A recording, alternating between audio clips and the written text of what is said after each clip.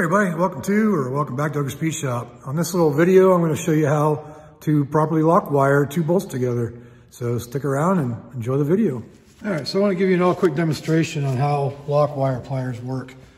So what I got here is just a piece of 1x3, and I tapped a couple holes in it. And I drilled holes in these bolts so I can show you how the wire works. And I'm using this, it's actually fence wire. So I'm just going to use this, it should work fine. So the first thing you want to do is you want to thread it through the hole. The way I do is I like to twist this end around so it's pulling on it, because you want it to pull in the direction that the bolt is screwed in.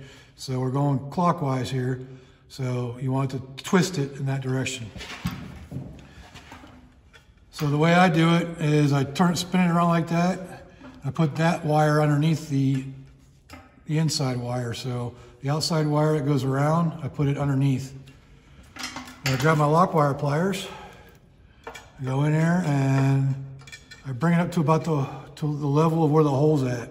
That's where you want it to twist to. And you lock them in, and you give it a twist. I like to go to about that, just that small of a twist right there. And you can release them. And at this point, I want to take the wire that goes over it, and we're going to thread it through that hole right there. So you thread it through that way. So the way I'll go ahead and tighten it is I'll go ahead and grab it with the lock wire pliers. You don't want to tap it too hard. You just want to give it a little tap to really tighten that in there. You loosen it. You bring that wire up.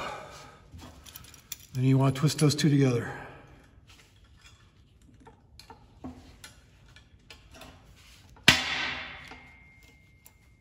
Do the same thing, twist.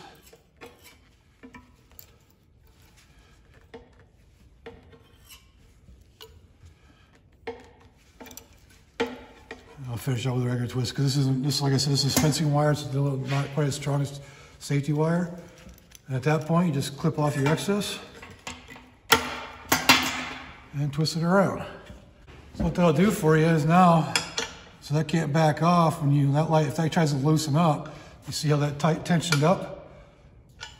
Same with this one. You try to loosen this one up, it's going to tension that wire and pull this one tighter. So all it's going to do is tighten the other one, and you won't lose that wire. So that's basically the way safety wire works.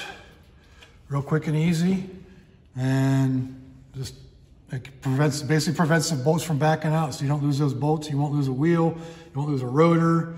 So it's just a good way of extra safety in order to keep two bolts together. And you can continue this through further. Like you can actually keep one wire and loop through numerous bolts if you want to.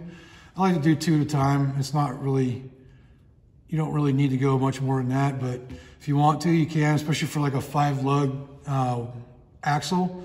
If you're lock wiring or safety wiring axles or axle studs, or wheel studs, then you can go ahead and loop them all together. So it's just a matter of going through, twisting, do the same thing, and you just basically keep this pattern going.